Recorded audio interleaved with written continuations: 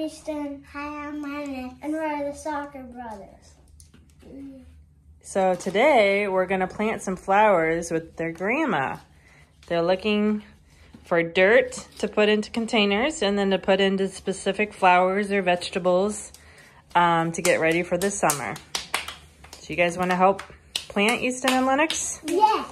Okay, get started. So we first put mulch in the bottom of the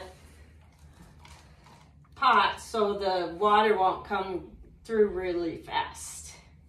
And then we bought special soil that's good for growing plants. Are we doing that? Pass it down. Okay. Okay, so. And we're kind of making a mess, but we'll clean it up afterwards.